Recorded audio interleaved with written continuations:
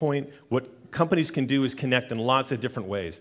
Microsoft is doing something wonderful. They're actually vowing to retrain 2 million Americans with IT training, using their existing infrastructure to do something good. Also, a really interesting company is Gore-Tex. Gore-Tex is all about personal accountability of their management and their employees, to the point where they really kind of shun the idea of bosses, but they also talk about the fact that their executives, all of their expense reports, are put onto their company intranet for everyone to see. Complete transparency. Think twice before you have that bottle of wine. The third of the 4 laws of post-crisis consumerism is about durable living.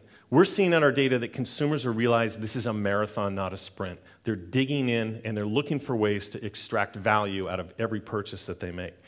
Witness to the fact that Americans are holding onto their cars longer than ever before. 9.4 years on average in March, a record. We also see the fact that libraries have become a huge resource for America. Did you know that 68% of Americans now carry a library card, the highest percentage ever in our nation's history? So what you see in this trend is also the accumulation of knowledge. Continuing education is up. Everything is focused on betterment and training and development and moving forward. We also see a big DIY movement. I was fascinated to learn that 30% of all households in America, or homes rather, are actually built by owners. That includes cottages and the like, but 30%. So people are getting their hands dirty. They're rolling up their sleeves. They want these skills. We see that with the phenomenon of raising backyard hens and chickens and ducks. And when you work out the math, they say it doesn't work. But the principle is there that it's about being sustainable and taking care of yourself. And then we look at the High Line in New York City, an excellent use of reimagining existing infrastructure for something good, which is a brand new park in New York City.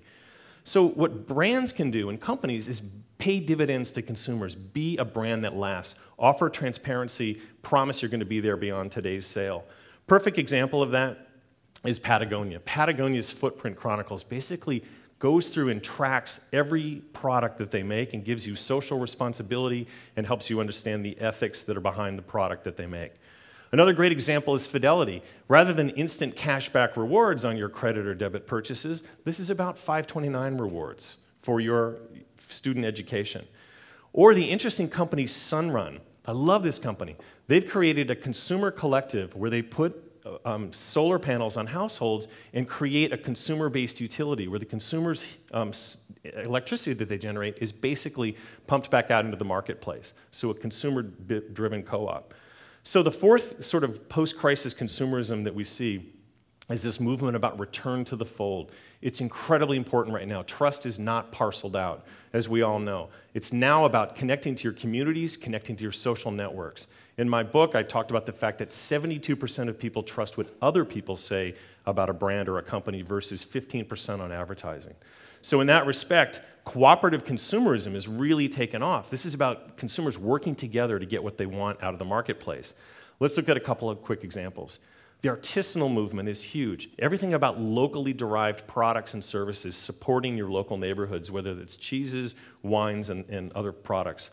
Also, this rise of local currencies. Realizing that it's difficult to get loans in this environment, you're doing business with people you trust in your local markets. So this rise of this sort of local currency is another really interesting phenomenon. And then they did a recent report I thought was fascinating.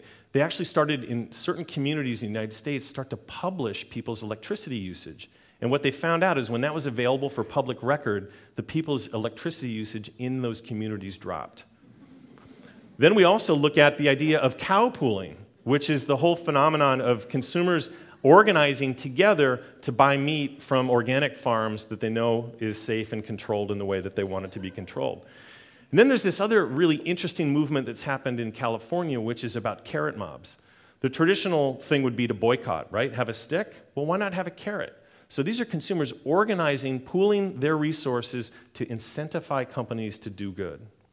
And then we look at what companies can do then. This is all the opportunity about being a community organizer. You have to realize that you can't fight and control this. You actually need to organize it, you need to harness it, you need to give it meaning. And there's lots of really interesting examples here that we see. First is just the rise of the fact that Zagat's has actually moved out of and diversified from rating restaurants into actually rating healthcare.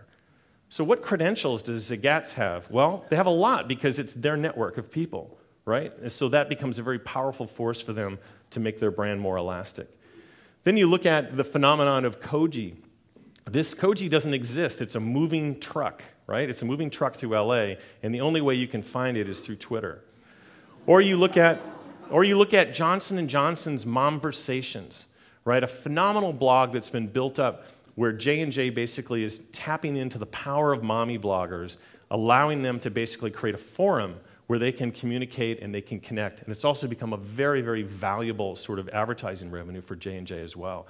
This plus the fact that you've got phenomenal work from CEOs from Ford to Zappos, connecting on Twitter, creating an open environment, allowing their employees to be part of the process rather than hidden behind walls. You see this rising force in sort of total transparency and openness that companies are starting to adopt, all because the consumer is demanding it. So when we look at this and we step back, what I believe is that the crisis that exists today is definitely real. It's been tremendously powerful for consumers, but at the same time, this is also a tremendous opportunity. And the Chinese character for crisis is actually the same side of the same coin. Crisis equals opportunity. What we're seeing with consumers right now is the ability for them to actually lead us forward out of this recession.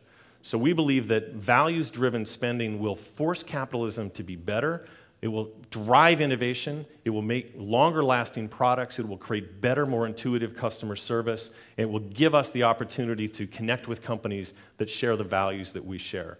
So when we look back and step out at this and see the beginning of these trends that we're seeing in our data, we see a very hopeful picture for the future of America. Thank you very much.